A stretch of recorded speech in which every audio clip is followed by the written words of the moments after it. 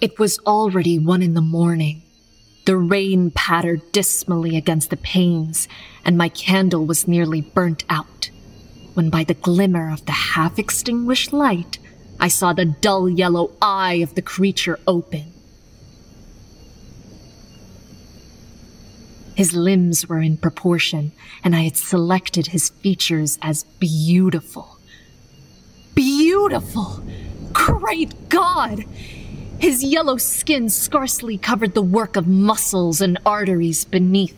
His hair was of a lustrous black and flowing, his teeth of a pearly whiteness. But these luxuriances only formed a more horrid contrast with his watery eyes, that seemed almost of the same color as the dun white sockets in which they were set. His shriveled complexion and straight black lips. The beauty of the dream vanished, and breathless horror and disgust filled my heart. Unable to endure the aspect of the being I had created, I rushed out of my room.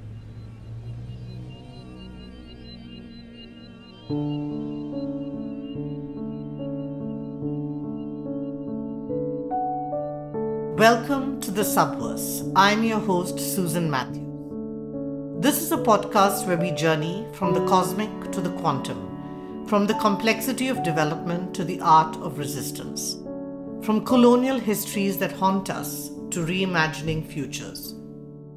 In the opening to this episode, you heard a short excerpt from Frankenstein, the novel written by Mary Shelley. The voiceover was by Ambrina Rao, a talented actor based in New York. Frankenstein is a big favorite of mine, a book that kept me company at nighttime in a shared dorm I stayed in my early teens in Bangalore, India. Such a layered story of horror, death, and grief, with themes of gender, technology, science weaved throughout the book. This book never gets old for me. In this episode, I was so grateful and excited to have the opportunity to discuss Frankenstein with Professor Robert Romanyshyn, whose work I serendipitously discovered during the COVID lockdown in 2020. Having had a fascination for Carl Jung, I found a website called the Jung Platform where courses were offered. In the mix, I found an incredible course called the Frankenstein Prophecies, led by Professor Romanyshyn. And this introduced me to his remarkable life's work in this area, and specifically on this book. Robert Romanyshyn is an Emeritus Professor of Psychology at Pacifica Graduate Institute and an author of 8 books, including Victor Frankenstein, The Monster and the Shadows of Technology, The Frankenstein Prophecies, which was the focus of our discussion. His special area of concern is the psychology of technology, especially in terms of climate crises, and the impacts of digital media on our social structures. In his book, he asks 8 questions that uncover how Mary Shelley's classic work haunts our world. He combines Jungian theory, literary criticism, and mythology to explore answers to the query at the heart of this book: who is the monster? In the first 6 questions, Romanyshyn explores how Victor's story and the monster's tale linger as the dark side of Frankenstein's quest to create a new species that would bless him as its creator. Victor and the monster are present in the guises of climate crises, the loss of place in digital space, and the eclipse of the biological body in genetic and computer technologies that are redefining what it means to be human. In the book's final 2 questions, Romanyshyn uncovers some seeds of hope in Mary Shelley's work and explores how the monster's tale reframes her story as a love story. In keeping with the theme of fire in this podcast season, we zoomed in on the fire-related metaphors in Frankenstein exemplified in the subtitle, The Modern Prometheus, alluding to the Greek fire myth. Fire is lightning that struck down a tree early in the book, the use of electricity and galvanism, the digging up of the dead in cemeteries and in charnel houses, death in moonlight, the monster running away to the Arctic North, promising to burn in a pyre there after Victor Frankenstein's death. Robert Romanyshyn makes pertinent and astonishingly prophetic allusions to our digging up of fossil fuels, the melting of the poles, and the dying of nature. And we end with a different kind of fire in our conversation. Not everything is a burning down. In the email setting up the call, he wrote, "As a witness to wonder, another kind of fire displays itself in the splendor of the simple, the extraordinary in the ordinary, the miracle in the mundane, and even when the gods are love, a glimpse of the sacred and holy presence of creation. That fire is the living spirit of natura naturans, the anima mundi." Unfortunately, Robert had a terrible accident in France where he lives shortly after we had our conversation, and from what I understand is in a long recovery period. All we can do is wish him all the best in this recovery. May it be speedy and complete. He is writing a beautiful book that he spoke about at the end of this conversation, and so I do fervently hope he can get back to this as soon as is possible, so he can share his poetic wisdom and grace with us all. Robert, welcome to the Subverse. It's so nice of you to join us. I'm very happy to be here. Thank you very much, Susan, for the invitation. Looking forward to the conversation. I'm so excited that we're going to be talking about the book Frankenstein because it's one of my favorites from the time that I was a child. And I was so fortunate to come across your work on it. And it has really been so revelatory and life-changing for me. So thank you so much. Well, you're quite welcome. It's always nice to hear that your work has had some measure of acceptance. Thank you. So let's get started with the interview. And I wanted to start with my first question, which is that of all the major symbols in literature, art, and religion, perhaps no symbol is more ambiguous and double-edged than fire. In Greek myth in particular, the symbolism of fire is bound up with the myth of Prometheus, the story which explains how humankind came into possession of fire. How does fire, through the modern Promethean theme in Mary Shelley's Frankenstein, reveal itself in the book and in your own work on it? Okay, excellent beginning question. Mary Shelley's story, Frankenstein, is a not only pivotal novel, but it's prophetic. Because when she writes it and publishes it in 1816, sometimes it's seen as 1818, what she shows us is that the protagonist, Victor Frankenstein, is a modern Prometheus, because in the title of her book, she doesn't make it an analogy. She identifies Victor Frankenstein with Prometheus. So in the myth of Prometheus, we have the story of how Prometheus transcended the boundaries between humans and the gods and stole fire as a gift to humankind, which is, in terms of the myth of it, it is what makes us human, the ability to make and to control fire. But in the story of Prometheus, he lives in a sacred cosmos, and so he has to pay a price for crossing the boundaries between humans and the divine. When Mary Shelley tells the story of Victor Frankenstein, identifying him with Prometheus, he doesn't just cross the boundaries between humans and divine, he erases it. He becomes the new God of creation. He replaces the Christian God, and he sees himself then as a new creator God, as one who would bring a different kind of gift to humankind. He will erase the stain of death. And with that in mind, he begins to live out the story of Prometheus. But unlike Prometheus, who suffers and must pay the price because of what he's done. The gods exact their price. Victor Frankenstein has erased that boundary, and it's all the people around him who pay the price. He's going to erase death, but he brings death to all of his loved ones. So the very thing that he wants to do, erase death, now comes back to haunt him. And in the process, what he does to show how he can erase death is he creates a being, and that's the so-called monster. But we'll come back to that, because what I want to emphasize here is that in the myth of Prometheus, the story is that his brother, Prometheus's brother, Epimetheus, wants to marry Pandora.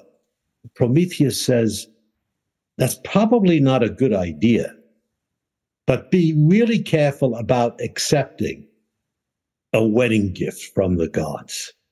And of course, Epimetheus marries Pandora, and Zeus gives a gift, the jar.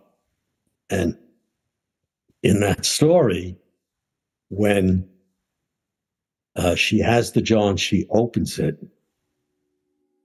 she unleashes all of the evils in the world: sickness, death, famine, plague, the four horsemen of the apocalypse, as we call them. And it seems to be that that's the price paid for not heeding the story about not being careful about getting a gift from the gods when you're not supposed to be doing what you're doing at the wedding, getting married, a prohibition. But in the story of Prometheus, there's always this other sometimes piece of it that is left off. And that is, after she opens the jar, or whatever the vessel is, but it's a contained vessel, and all the evils are unleashed, there's one gift that remains, hiding, tucked away in the corner, the gift of hope, the gift of hope. And so the story of Prometheus is really about a gift of hope when, as human beings, we do challenge the gods, the boundaries, etc. So it's a story that balances both what it means to be human and challenging things that are larger than us, call them the gods here, the balance between that and going forth with that, but finding hope. And that, I think, is the beautiful part of the story about Prometheus, that it is also a story of hope. Thank you so much, Robert. And I think a lot of us, we see the story and the penance or the price that Prometheus then pays and how fire is unleashed on the world, but we often forget Pandora. And of course, the names themselves, Prometheus is foresight and his brother is hindsight. And we often forget that hindsight is also part of the story. That is true. Their names are really important. Foresight and hindsight, and Pandora herself, are the all-giver, all the gift. Yeah. Robert, if we could speak a little bit more about fire in the book, because when Victor Frankenstein, what starts off his journey into, or his descent into madness, so to speak, is when there's this tree which is struck by lightning. And so that's probably the first maybe image of fire in the book. And then there are various other points in the book where it also appears more as light, solar light versus moonlight, and a few other allusions that you have made. If you could speak to us a little bit about that. When Mary Shelley is writing the novel and publishing it the early part, or the second decade of the 19th century, there's a whole series of experiments going on with galvanism and using electricity to sort of animate, make frog legs jump and stuff like that. And there's even a story about how when a man who had been hung, when they applied electricity, he raised his arm and his eyes opened. So they thought, my God, electricity really is what is the principle of life. So all of that is going on. In fact, Mary Shelley's story, Percy Bysshe Shelley, experimented with that. In the book, then, Mary Shelley tells the story about how Victor Frankenstein, as a child, witnessed lightning from the sky blasting a tree and destroying it, killing it. And that impressed him as a little boy. Imagine if he's 8, what that would mean, you know. And he begins to understand that lightning, the fire from the sky, Zeus's lightning bolt, the fire of the gods, that this power of lightning and fire might also be able to produce life and not just destroy things. So he begins to investigate using the principles of galvanism, etc. And he's convinced that he will be able to create life by using the creative force of fire. And so the novel goes on from there. I love that scene where you speak about when he creates the monster's mate and he suddenly sees what he creates in moonlight. Yeah. You see, I read Mary Shelley's story really so carefully because it's filled with, I read it as a Jungian psychologist. So I'm always looking at the symbolism, the archetypal meanings, etc. And when he agrees to create a mate, which in itself is perhaps maybe the most poignant part of the story, because, you know, in the way the book is written, it's in separate parts. And Mary Shelley always begins with a quote from John Milton's Paradise Lost. Did I solicit thee, maker, to draw me from my clay and create me? So there's a pathos in the monster, the so-called monster. That's an important question. I think we got it backwards. Who is the monster? But there's a pathos. Let's call him the creature. Has no name, has no history. Imagine that. And in his pathos and his loneliness, he says to Victor, he says, even Adam had his Eve. Make me a creature like myself, hideous as me, scarred as me, and I swear to you that we will go to the farthest reaches of the earth and never populate it. And Victor first says no, because he's afraid, you know, my God, I'll unleash a race of devils, because by this time the creature has sacrificed, killed many of those that Victor Frankenstein loves. People around him have died, including his father. But finally, the monster's loneliness gets to him, so he says, yes, I agree. I will make you a mate. Now remember, he created the creature using solar light, the light of the sun, electricity. So he goes to his laboratory in Scotland. And there he begins to fashion the mate for the creature, the second act of creation. And there's that poignant scene when the monster peering in through the window, at that moment, as the moonlight is shining through the window on Victor Frankenstein, the laboratory, and the mate lying on the table. And the monster watches when Victor Frankenstein, horrified, oh my God, what am I doing? I'm doing the very thing that I should not have done in the beginning. He realizes that there's only 2 times that I could find in the book where he has some sense that maybe for him to act as if he was God, that was a transgression. And that's one moment. So he hesitates, and then he tears her to pieces. And at that moment, in moonlight, the second creation, the feminine, the mate for the creature that he has made, he rips her to pieces and throws her into the deep waters of a cold, dark Scottish lake.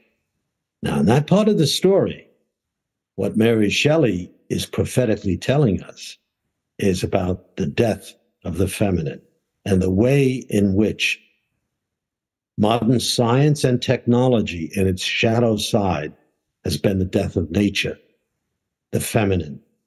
And where is she now? She's buried in the deep waters of a Scottish lake. Will she rise again? Now we see how the prophetic story comes. When I wrote Victor Frankenstein, The Shadows of Technology, one of the questions is the return of the feminine. But what Mary Shelley saw was what I call the spectator mind, who stands apart from nature and dominates it as if he were the god. That the shadow of that spectator mind, which goes back to the technology book, is the death of the feminine, the death of nature. And that's what the story prints out. So the question that rises is then, when the monster sees that, he takes his revenge out of a sense of despair. And that's when all of the murders begin then. And so it follows on that. And the ones who die significantly, not just Victor Frankenstein in the end, or his father, but Elizabeth Lavenza, his bride-to-be, the monster in revenge, in despair, murders the bride-to-be, Elizabeth Lavenza. And one of the housekeepers who was supposed to keep an eye on Victor Frankenstein's brother, the monster accidentally, it seems, kills William. And the housekeeper is blamed. And even though Victor Frankenstein knows it was the creature who did it, he lets her go to her death. So there's all of this dying along the way of the feminine. That's a key point. We'll be back after a break.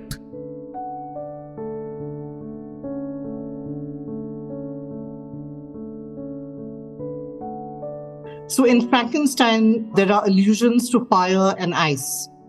You spoke about how the monster said that he would disappear into the furthest reaches. At the end of the book, he goes into the poles. That's where the story sort of ends. And you have spoken and written about how that alludes to the melting of polar ice, nature having a meltdown. You also speak of your own trips to the poles. Here, I also want to bring up the digging up of fossil fuels. Because in the book, there are the scenes where Victor Frankenstein digs up the dead. If you could speak more about these aspects of the book. That's where I think the prophetic aspect of Mary Shelley's story comes true. How this becomes prophetic is the way the themes of fire and ice begin to get played out as the story progresses. When all of the destruction has taken place, Victor Frankenstein, after all the deaths have come, knows that he must now kill the monster. Okay? And again, still, we have to ask who is the monster. So he pursues the creature, and he finds a ship that takes him up to the Arctic regions, the land of ice. And it's interesting that at that time, too, there was a lot of exploration that was beginning about the polar regions of the world. That was really coming into being and would really consume the end of the 19th and beginning part of the 20th century.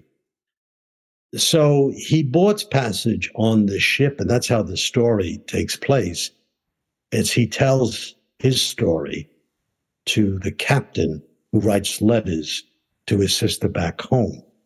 But he tells that story as he is dying to the captain of the ship that's taking him. And then they spot the creature. And so Victor Frankenstein insists that he now be allowed to pursue. So he's racing on the ice, trying to catch up with the creature to kill him. And he fails, and he goes back to his cabin, exhausted.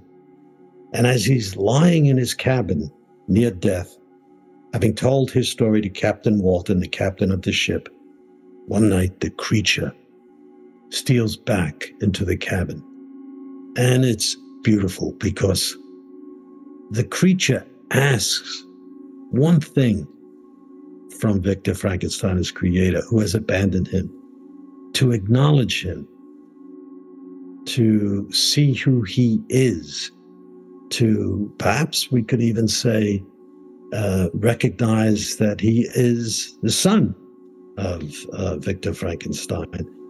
But he also is asking for forgiveness for what has happened. But Victor Frankenstein dies before any of that can take place. So he leaves the ship in a terrible kind of sense of rage and despair. And he starts to travel on the ice.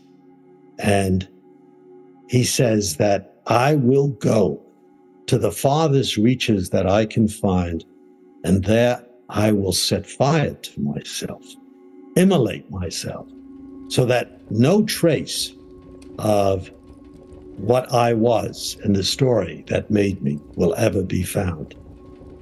And that's where Mary Shelley's story ends. But we don't know if he did that.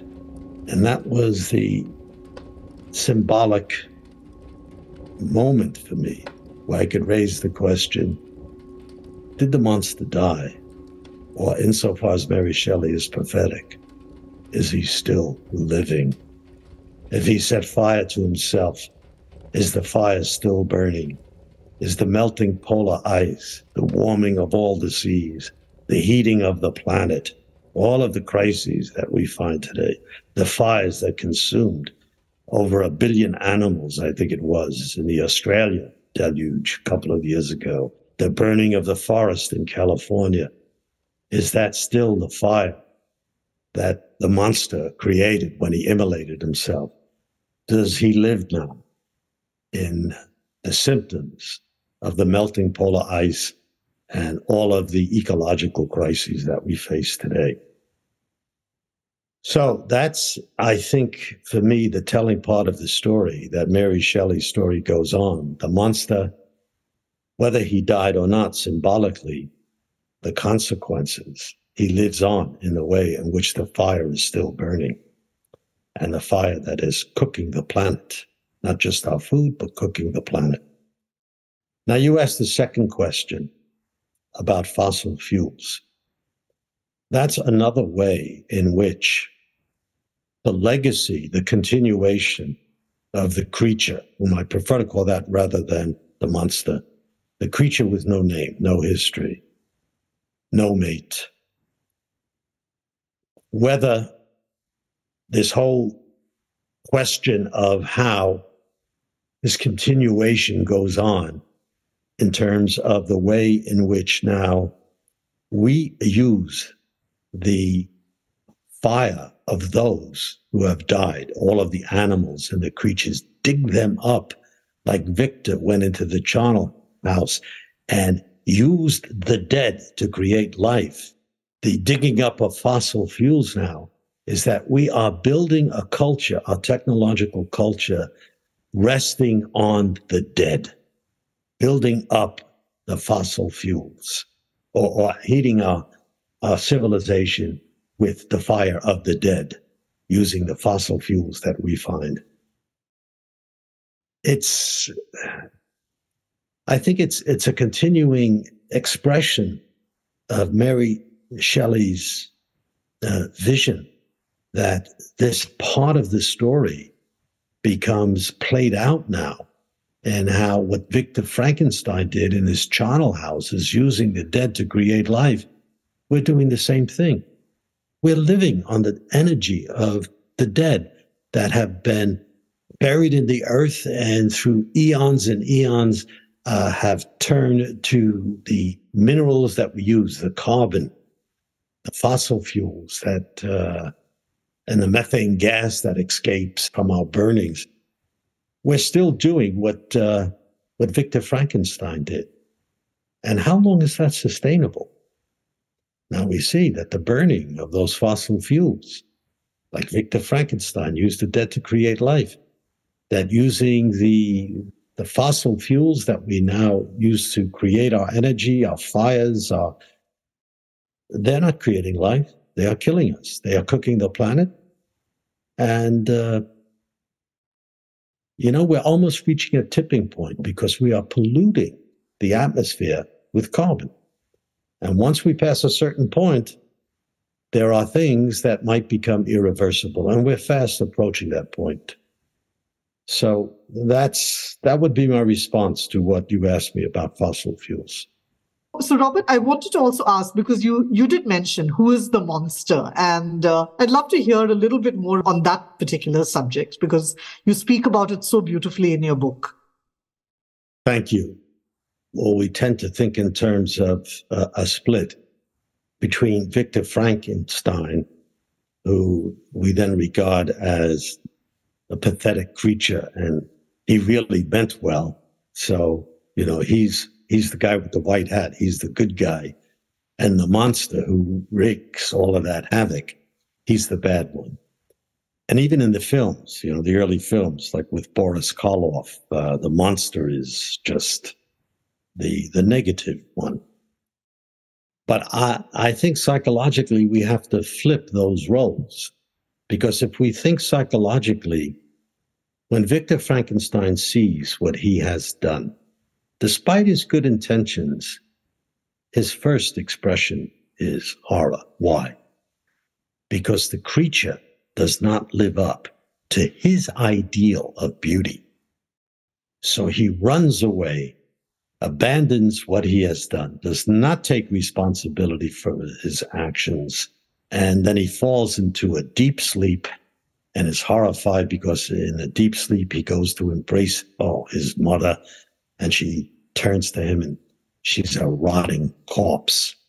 So now he knows that what he has done perhaps should not have been done, but he takes responsibility a little bit for himself once or twice, but now his mission becomes, I've got to kill the very thing I made, the raging, crazy monster.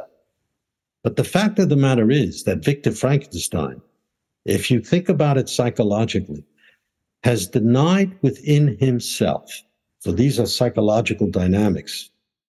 If we see something out in the world that disturbs us, displeases us, we always have to look for ourselves, because what we do then is we deny it as part of ourselves, and we project it onto the other and make them the enemy. We are the victims then, and that's what Victor Frankenstein does. He doesn't look at the shadow side of himself, the shadow of the spectator mind, and he blames the creature for everything and abandons him. When in point of fact, the creature, the so-called monster, is the one who has been created by Victor Frankenstein out of his own hubris, like in a Greek tragedy. It's denial within and projection outside. So in this way, we have to reverse the terms and see that Victor Frankenstein, using those primitive psychological mechanisms of denial and projection, he's the monster, and the monster himself is the carrier made into the victim of what Victor Frankenstein denies and has denied in himself. We see that happening all the time. Look at how many times we create scapegoats, fake news, religious divisions. People who are different from us then become the enemy because we cannot tolerate something that we don't like in ourselves. The monster is not the enemy. We have to see how Victor Frankenstein, through his denial of responsibility and projecting it all onto the monster, it's his fault, etc., that we have to look at. We have to see the speck in our own eye. We need a new kind of consciousness so that we don't keep blaming it. Oh, it's this group, it's the scientists, it's the politicians, it's not economically feasible to change things. when all of these problems really start with us. We can't keep projecting. Yes, the destruction of the environment is a scientific problem. Yes, it's an economic issue. Yes, it's a political issue. But nothing is going to change. We're going to tinker with it on the edges, and we see that's happening until we realize that the problem lies within us. It is a psychological problem. Thank you so much, Robert. And I'm so happy that that's come through in our conversation today, that this is a deeply psychological problem. And here it leads me to my next question, which is, I think it gives us a chance to speak about your present book and your work. So my question is, again, coming back to fire, is fire also a signifier of hope, not just of burning down? Can we bring back Pandora into this Promethean tale, along with other powerful feminine or feminist myths? And when we first exchanged emails, you wrote that there is another kind of fire. And I gather that this is now being worked on and maybe in the writing of your present book. I'd love for you to talk a little bit about this. I could not have left all of my half century of work on technology, the technology book and then the Frankenstein book, which diagnosed the problem, which told the story in a dramatic way from Mary Shelley's point of view. There has to be some in the dark corner of the jar. What is the hope that is still there? And I have been working on what I have called an unplanned trilogy, and the third book is a book of hope. So how does that begin? It begins with, I think, in part, maybe, we think we're directors of our life, but maybe being here in France, I could say the reasons why that happened in large measure because my wife loves France. And so I'm here because I'm with a woman who is my beloved. But at the same time, I've grown to a different place because we live in this house, which is surrounded by all of this greenery and the song of birds and the shaft of sunlight as it makes its way through the trees, the dance, the rhythm, the play, like an erotic embrace between the wind and the bushes and the trees. All of that opens up to me that there is a spirit working its way through nature. And we have lived for so long in a culture that reduces everything to matter and has forgotten the living spirit, the anima mundi, which brings life. And like spirit has a certain kind of animating force. And as spirit, I equate that with a kind of the living spirit as a kind of fire itself that's right there. If you have eyes to see, and if you're not too much in a hurry to quickly pass by. So in this book that I'm working on, the third part of the Unplanned Trilogy, it is a book of hope. And I have to use a different format for that book. It's a simple book, stories of my wandering in wonder and witnessing now and then the splendor of the simple, the miracle in the mundane, the extraordinary in the ordinary moment. If you just sort of shift your consciousness for a minute and let yourself wonder, to let go, to suspend for a minute everything we know about nature and let it impregnate us, speak to us. And that's like becoming a child again.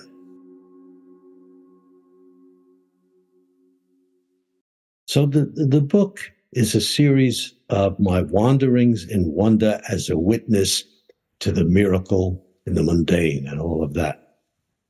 I'll give you just one example, if I may, so it's not so abstract. The other morning, I'm sitting, because my wife has been away for about 3 weeks. I had a lot of time where I'm just kind of in a meditative state. And I start the day in my garden. And we've got beautiful landscape gardens here. I count us as very privileged. And I'm grateful for that. And I'm sitting there drinking my coffee, and all of a sudden, I hear the rhythmic song of this bird in the garden. And I let it penetrate me. I let it come in. And I wrote a little poem about this. And I suddenly then realized that its rhythmic cadence, when it inspires me, something aspires to be said about that. And so I just take the repetition of that bird and its song, and it sounds like the bird is singing and asking a question. What day is this? What day is this? What day is this? I'm impregnated with that. And then another bird at the other end of the valley seems to answer. And again, it's the rhythm that impregnates me. And I hear the rhythm.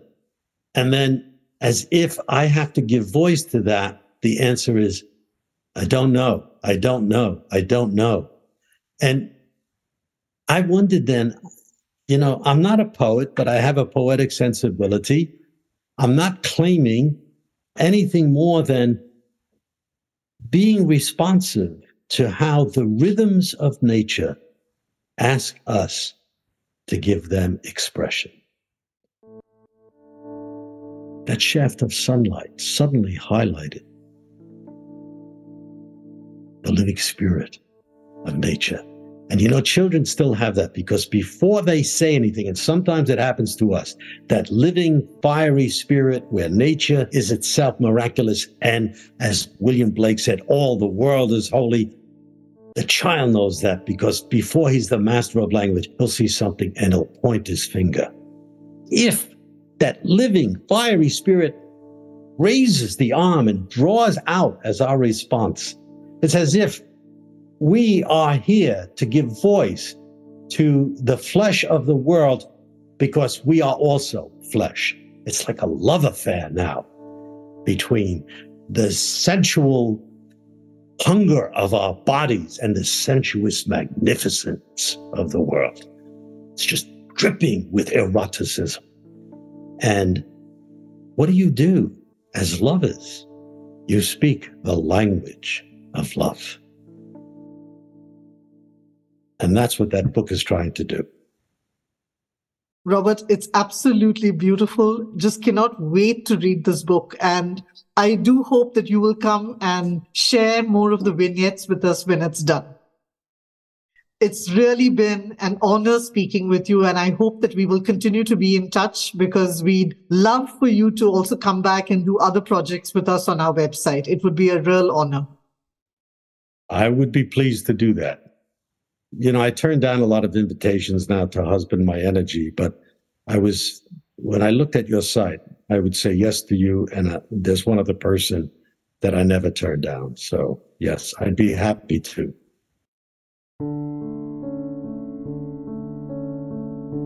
Thanks to Robert Romanyshyn for sharing his thoughts with us. And thanks to Ambarina Rao for the voiceover at the start. The Subverse is the podcast of Dark and Light, a digital space that chronicles the times we live in and reimagines futures with a focus on science, nature, social justice, and culture. You can follow us on Instagram at Dark and Light Zine. If you like the show, please tell a friend and subscribe on your favorite podcast platform. The Subverse is produced for us by Waka Media. So long, and thanks for listening.